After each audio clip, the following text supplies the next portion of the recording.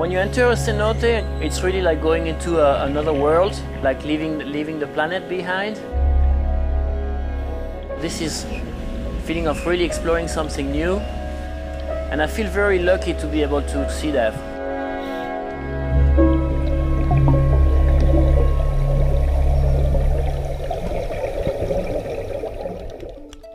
My name is Julien Borde.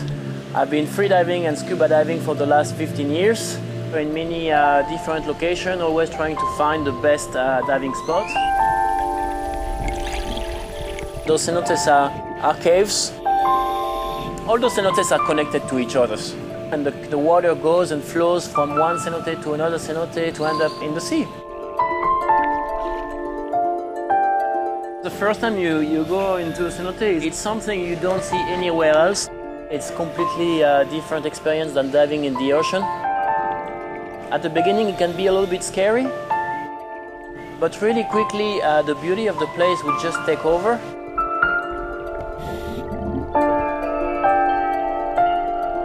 Some cenotes are very welcoming, sometimes so big and so clear that it really gives you the sensation you go into a church and you don't want to talk too loud to not disturb anyone. And some of the cenotes also have a little bit like an atmosphere more like hell, with dead trees in the bottom and sulfur.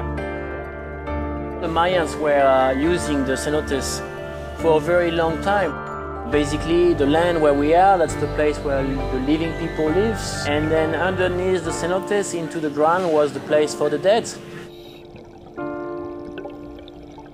Every cenote have a different personality, but I also think that it really affects your own personality.